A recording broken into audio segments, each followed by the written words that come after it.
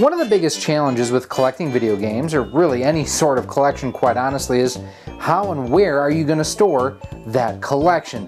I look at coming off of the Bloomington Normal GameCon just a few days ago, and I added 4 titles to my collection just from that, and I've added several since. Hey everybody, Gary here with Rocksaw Productions. Welcome to today's episode. I hope you do appreciate it. What I want to know from you here in this video, how do you store your collection? I'm really kind of interested to hear from you. Now, over the years, kind of looking over here, I have my storage case for the Nintendo 64, for Super Nintendo. I have, a couple of these Super NES cases. I don't have a whole lot of great ways to store my NES collection. I've got the rack here and my Famicom stuff, and I've got shelving, but if I've just got loose games, it's kind of been a challenge for me to store my stuff. Now, Joe from Syncoplay Games had I believe it was a Kickstarter, could have been Indiegogo, for his video game storage racks that he has, and I've seen, if you haven't checked him out yet, check out Discard. He has got an amazing channel, and if you are looking for excellent ways to store your collection, his setup is beautiful. He does a lot of 3D prints. He can help you get your stuff organized. Now, I believe Discard has actually been a user of these stands for a while now. Syncoplay Games have gone from like a 3D printed style to what's in this box here is now, from my understanding, injection molded. So it should have an overall better look and feel to it. So what we're going to do in this video is we're going to unbox these. We're going to try to set them up. We're going to see how it holds our games and how it goes into our storage racks that we have here. Let's go hit the photo bench. Yes, I know, it's just a box. Now we have gone ahead. I was going to open this up and kind of show you the pieces during the intro, but I wanted a fresh look at this. Oh, very cool. Now this was one of the bonuses for those who backed it, was you did get a 1-up cleaning card. Now one thing of note is the fact that these are the newer style cards. They actually have a lower profile material here, so this should work even better in things like N64 cartridges than what the originals did. I tended to use these in NES, Super NES, Genesis, and Master System, and Famicom cartridges, and then in the N64, I actually used the 1-up Mini, and this is designed for Game Boy cartridges, but it worked terrific for the N64. And it does have the Syncoplay Retro Game Stands logo on the back, so very cool. Again, congratulations to our good friend Adam from 1-up Card, who has had a lot of success as of late. Here's some information on Syncoplay display stands for your game room. Our goal is to make you 100% a happy customer. If the product does not meet your needs, please contact us. For display ideas and game room inspiration, check out our gallery on Instagram at Syncoplay Games. So good information there too. And like I mentioned, check out Discard. He has got a lot of great stuff. Now, I don't know if there's any assembly required. Oh no, this is all one setup. Terrific. So I actually got the pack that included, I want to say 4 is what I went with. Yep, and that's exactly what it looks like, is I've got 4 here. So interesting way that these pretty much are set up and will hold and store your games. So, and he offered them in, I think there was a clear version. I'll pop up the different variants that he had available. And one holds 1, 2, 3, 4, 5, 6 games. And this is like an ABS plastic, so it is not a 3D printed material. Nothing really on the bottom. I do kind of wish this was flat, because you're a little bit of rockiness there to it. If you are going to conventions and things, this would be actually a great way to display your wares for sale. And we're going to set all but one of these aside, and they don't, like, there's nothing that clicks them together or anything, and you wouldn't want that because, quite honestly, with the width of the cartridges, you need them to kind of be spaced out a little bit. So what we're going to do is, the way it looks like is the cartridges just go right into this little lip. I've got a Famicom game. We're going to start with that. Goes right in. Pretty good there. What about a Genesis game next?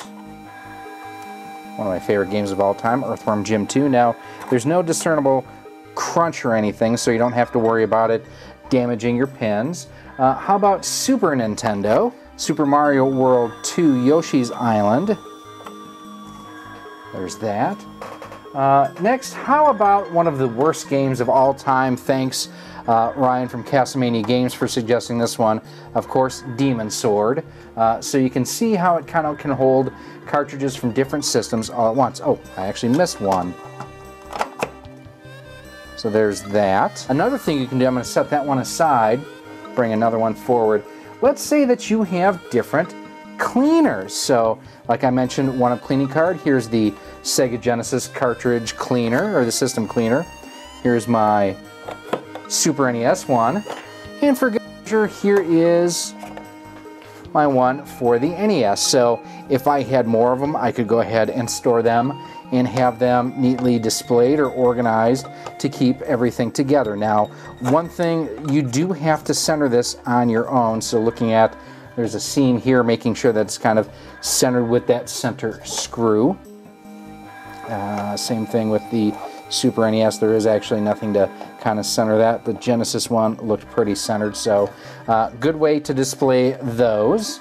Now, looking at this too, I want to check and see, he does offer ones for handhelds. I don't think this is wide enough for Game Boy cartridges.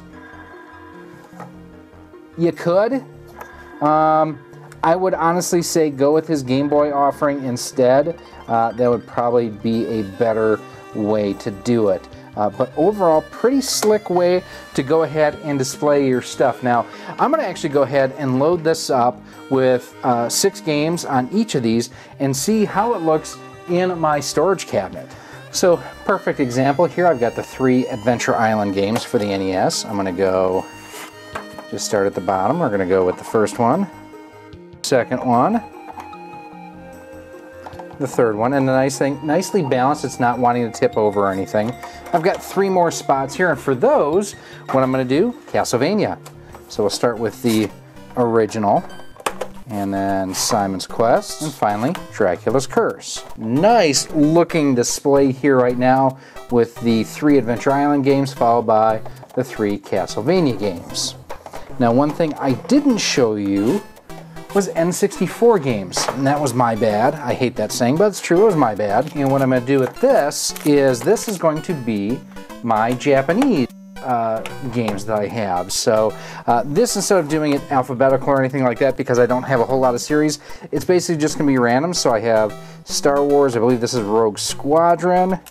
For the Japanese N64, Korikyu, I think that's what's called. It's like penny racers here in the States. That guy there. It's not Dorman. Can't remember his name. One of the baseball games. This is Blastozer, which is a great, great game. And then finally, I've got Kirby 64. So as you can see, there's a variety of different ways that you can use these to display your collection. So again, Japanese import N64 games, games in a series for the NES. Speaking of games in a series, now granted, the Adventure Island Castlevania one, pretty cool. What can we possibly put in this one? Ideas. I have some ideas. Because, well, so let's just say that you happen to have the Famicom version of Super Mario Brothers. I'm going to slide that over. It's one of the things, there's no real easy way to tell if it's centered. So how about the US version of Super Mario 2? Get that lined up. Okay, that's a good start. Well, next up, let's go to the NES, and I mean, I love the fact that I can actually save these sleeves for other things. Got this at the Southeast Game Exchange in 2019. The original Mario Brothers. Might be a bit of a theme going here. Super Mario Duck Hunt. Well, if you've got Super Mario USA for the Famicom, I guess that you kind of need Super Mario Brothers 2 for the NES. And we got to finish it out in style. I mean, if we've got 1 and 2, the original, 1 and 2, we need 3. Now, the thing with this version is it's not the left one, unfortunately. And I actually have another copy of Super Mario Bros. 3 box, so I can keep the boxed one as it is and simply go ahead and play that version then. So, pretty neat little Tower of Mario that we have going on here. The one thing I will say is sometimes, it does feel like the cartridges are going to rock side to side, and it is a little bit challenging to just get things centered in there. Like here, I am off to the side. Wow. So it might be better to come in from the back side to get everything centered up, and once you are centered, go ahead and go up the line instead of down the line here. So that is one thing that, at least on the NES side of things, or any of them really, is the fact that it's a little bit hard to get things centered up. And one thing I want to check too is, okay, we have this mounted in here. How easy do they fall out? I'd say not very easily, so pretty good overall design and whatnot. And again, we'll show you in a second. We're going to set this up on our display shelves and whatnot, but here you have a look at, you know, our Super Mario collection, Adventure Island, and Castlevania. And by doing this, I've now freed up space in my racks. Let's wrap things up. So there you have it, my look at the Syncoplay storage stands designed to hold your retro video game cartridges. What do I think of them? Well, I like the fact that, first of all, they are a molded composite, that it's not 3D printed. That definitely has a better overall look, in my opinion. Speaking of which, I do appreciate the fact that he offers different colors, and if you've got Game Boy cartridges, Game Boy Advance cartridges, that he does have stands designed to fit those smaller carts too. I love the fact that my overall goal is to get as much stuff in as small of a space as possible. It's one of the reasons that, you know, I recently upgraded to a JVC Xi. It takes up less space than my Model 2 Genesis and Model 2 Sega CD. Not by a lot, but enough. So it does go ahead and compress everything down into a smaller area. Looking behind me here, you know, this is a great way to display some of my favorite cartridges that I don't have boxed. Now, if I had them boxed, I'd display them in a different manner. And for things such as like the N64 import titles, the fact that it gives me a great way to display these in a way that I really didn't have before, and I can fit 6 cartridges in a much smaller space than otherwise I would have been able to. This is something that I may actually reach out to them and place another order for 4, 5, 6 of these, especially for like my Famicom games, my Genesis games, and my Master System games that don't have boxes. Heck, my N64 games too. I mean, if you take a look here at the game cases that I removed games from, that's a lot of space that I saved. I've essentially, on the rack over here now, I've got one whole row, and I am just getting started. I'm sure I'm going to move stuff around here. One of the things I didn't really like a whole lot, and this is just me being cheap, is the fact that after I made my initial pledge, when I went to go check out, I had to pay more for shipping and handling. Just in the future, when you're setting up a Kickstarter or Indiegogo, have your cost of shipping figured in to what your pledge cost is. That was something that was a little bit of a turnoff. Now, I realize one-man operation going on here, and his first real mass-produced product, and the quality is definitely there. The other minor issue that I would say two minor issues I'll say, is getting your game centered on here was kind of a crapshoot sometimes, at least with the NES games. You've got the center screw in the back to help you out. You don't really have that with Super NES, Super Famicom, or Famicom games, so you're trying to find the best balance. And I wish the bottom here were either flat, or if it's going to have these ridges molded into it, give me a rubber foot in between each ridge to give it a more solid platform. But other than that, I mean, those are just simple minor nitpicks. Oh, switch carts don't fit in it either. But if you are looking for a fun way to store your switch carts, check out the Retro 85 from Retro Fighters. I've done a review of this here on the channel. Check it out right up there. Great way to store and transport your Switch games. But overall, I really, really dig this. I'm starting to run out of room now on this rack where my Switch cartridges are. Down below, I have my Famicom disk system and some overload or overfill, extended inventory, too much inventory, filler type games like the Muppet Caper game or whatever that I picked up a few months back. That's the crap games are down there. My good games are right here, and now my good games are on the Syncoplay game stands. Now, if you do want to go ahead and learn more about this, I will have a link down below in a pinned comment where you can go ahead and check them out. Now, if you do have any other comments or questions, as always, you can feel free to email me at rocksolidmail@gmail.com.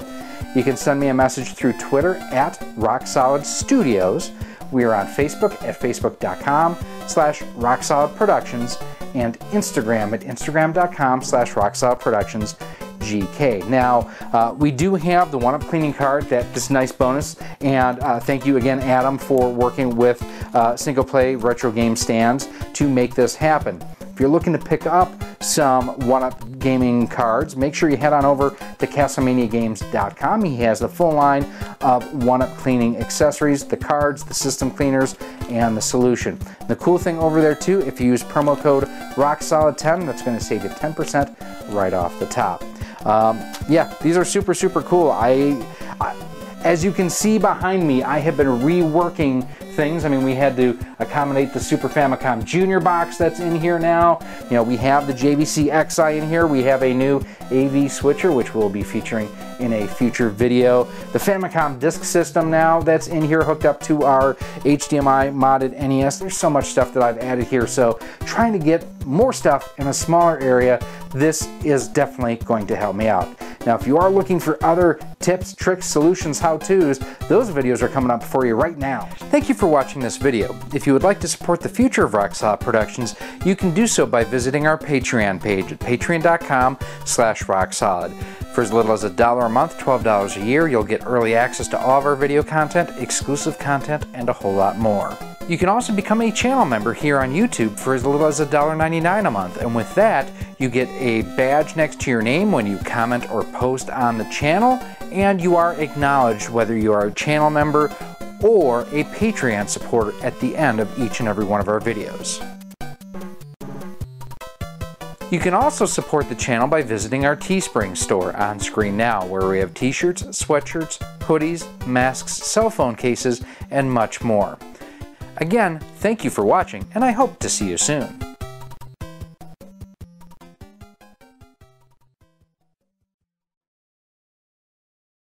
It's me, Mario!